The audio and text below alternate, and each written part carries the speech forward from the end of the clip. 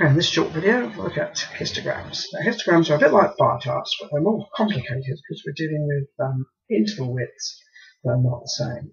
So we can see I've got a diagram here, but it's not really telling me anything about the frequencies. I know something about ages. And I've got this variable on the vertical axis called FD, which stands for frequency density.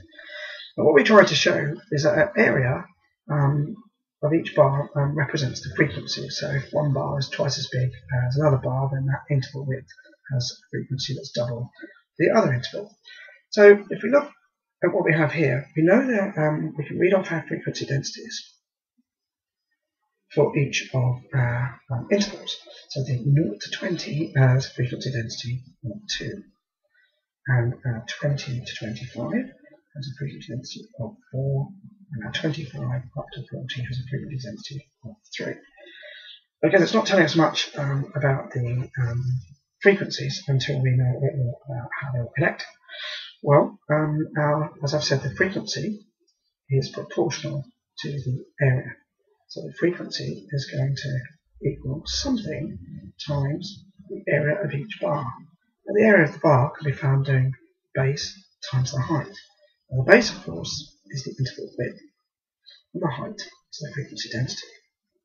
Now, at GCSE, you can rest assured that K is always going to be 1. So in virtually every example I've seen, K is 1.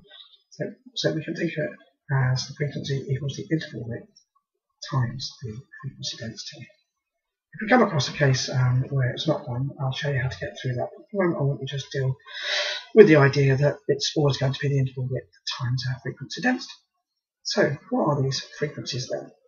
Well, we've got the frequency density of 2, and it's fairly simple without doing maths, writing it out. 0 to 20 has a width of 20, so 20 times 2 is a frequency of 40. The next interval width is 20 to 25, that's a width of 5.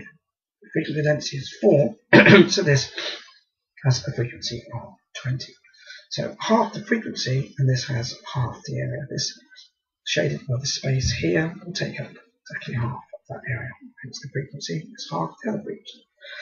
Finally, the width of 15 times a frequency density of 3 gives me a frequency of 45. So this is the larger area. It's larger than this area here just, and that is worked out by doing 15 times 3. Now we can have the information presented the other way around. We can be told the frequencies, and then we need the frequency densities to draw a histogram.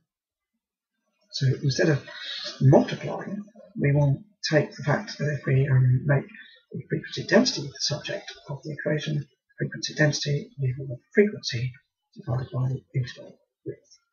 And usually on non-calculator paper, these will be fairly straightforward to do.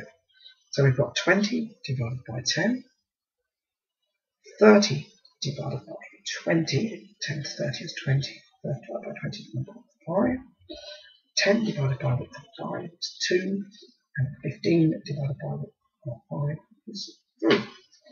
So 0 to 10 then has a frequency density of 2. 10 to 30 is a frequency density of 1.5. And there.